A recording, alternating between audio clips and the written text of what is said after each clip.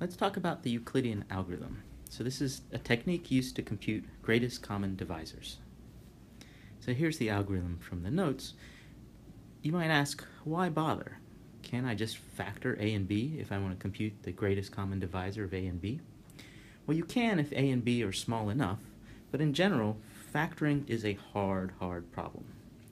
This algorithm allows you to compute GCDs using addition, subtraction, multiplication. So let's go through the algorithm in the context of an example. So it takes as input two natural numbers a and b, and it's going to output the greatest common divisor of a and b. So I'll put my scratch work down here. Let's work through the example where we compute the GCD of 57 and 21. And so a is 57 and b is 21.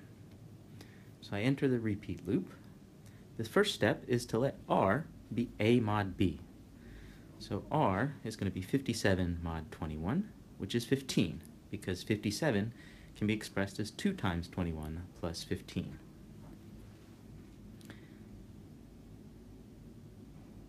Next, I let a equal b,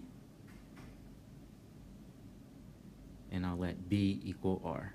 So if you notice, I just shifted those two numbers on the bottom up one notch. I check, is r equal to 0? So 15, is it equal to 0? No.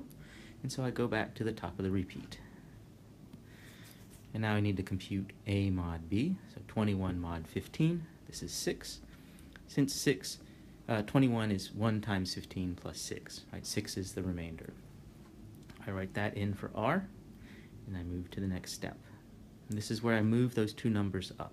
So I'll let a equal b, and I'll let b equal r, and then I check, is r equal to 0? So 6 is not 0, and so I move back up to the top of the repeat loop.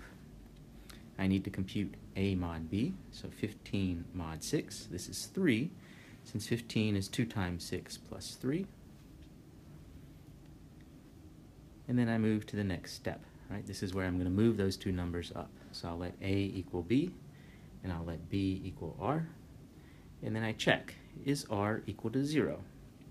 3 is not 0, and so I move back up to the top of the repeat loop. And now I need to compute a mod b. So 6 mod 3 is 0, because 6 is 2 times 3 with no remainder.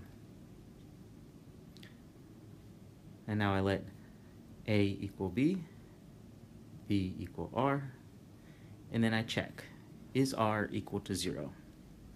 Well, 0 is equal to 0, and so I go to the next step, which is the last step, which is to return the current value of a.